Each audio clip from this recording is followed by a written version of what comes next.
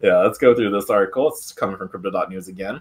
Why is Donald Trump calling on the government not to sell Bitcoin? Presidential candidate and crypto industry supporter Donald Trump believes the U.S. government should not sell its cryptocurrency. During a podcast with Aiden Ross, he mentioned the recent sale of Bitcoin by the U.S. government and asked Trump if he would support crypto if he won the November 2024 election. He was like, if elected, it will be the policy of administration to keep 100% of all the Bitcoin the U.S. government currently holds or acquires into the future.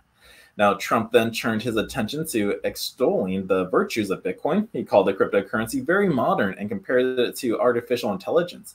He had added that the U.S. will not innovate in the field of digital assets. Other countries will, including China. So it's like, we got to do it before they do. The most significant geopolitical rival, which is already making progress in the cryptocurrency and artificial intelligence sector. Now, how much Bitcoin does the U.S. actually have on its balance sheet? According to analysis from Arkham Intelligence Platforms in the spring, the U.S. government had more than 210,000 Bitcoin on its balance sheets, making it one of the largest holders of Bitcoin. And yeah, a lot of people didn't realize that. It's like, yeah, we do hold it. Where did we get it? Silk Road, hacks, illegal activities. But no, we got it on our balance sheets. We have it. Now let's just move it over to the Treasury. But in addition to Bitcoin, the U.S. government had about 200 million in other cryptocurrencies, including Ethereum, as well as Tether and Circle stablecoins. In June, 243 million in Bitcoin was transferred from the U.S. government addressed to the Coinbase exchange.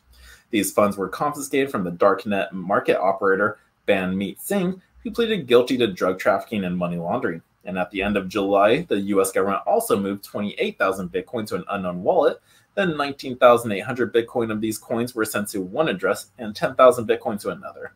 Now, at the time of writing, according to Arkham Intelligence, the address belonging to the U.S. government stores cryptocurrencies worth $11.1 billion, including more than 203,000 Bitcoin. So we better just keep that. So Trump, get in there so that way we can just be sure we hold it on our treasury. Now, how is the U.S. government seized Bitcoin sold?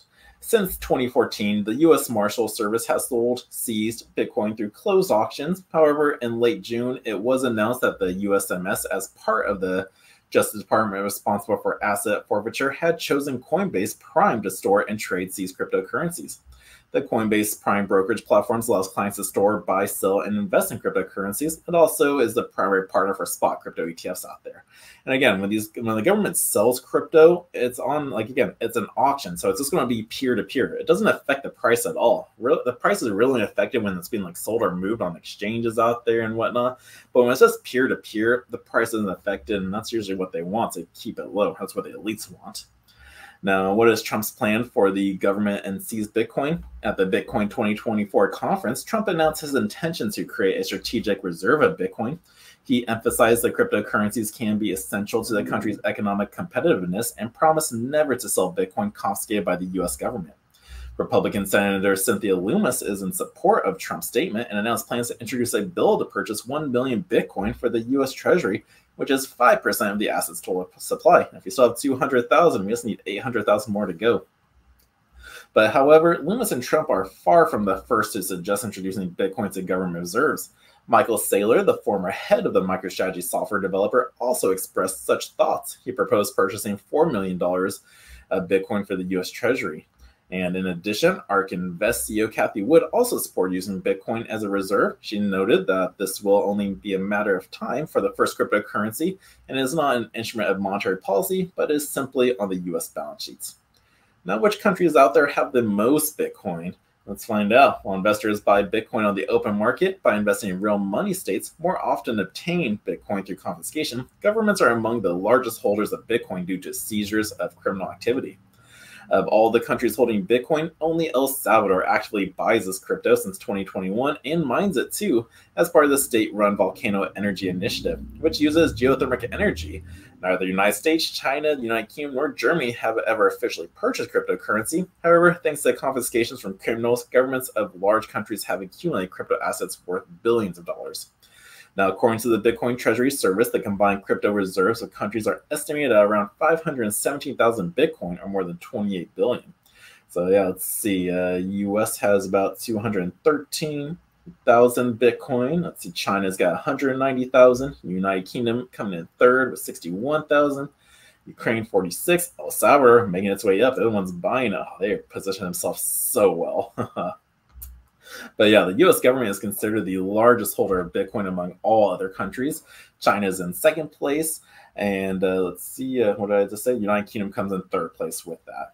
Now, is Trump right for doing this? Yes, Trump believes that the decision to store assets will become the core of the BTC Strategic National Reserve and expressed confidence that Bitcoin will overtake gold and silver in market capitalization, which I cannot wait to see for that happen. But however, Bitcoin reserves have drawbacks. The main one is significant volatility. This is the problem faced by authorities of El Salvador, whose BTC reserves have decreased by a third due to a severe drop in Bitcoin's value. I'm pretty sure I covered an article saying they're still in the green, so they're fine. So yeah, just because it dropped a third, they're still green, and that's fine. Nevertheless, BTC reserves can be beneficial in terms of diversification. Countries may seek to create alternative assets outside of traditional centralized financial systems, and in addition, some countries may seek ways to conduct international settlements by bypassing the restrictions imposed on conventional financial transactions. So yeah, so that's everything you need to know on which countries hold Bitcoin, what Trump's views are on it, what we plan on doing with it. And yeah, the US government is the biggest holder, if you didn't know, so now you do. But that is all, at least the political news I had covered for you. Just Harris chose a VP that's not so crypto friendly. We'll see if they change that at all. And just Trump's plan on why he wants the government not to sell it. But that is all the news articles for you.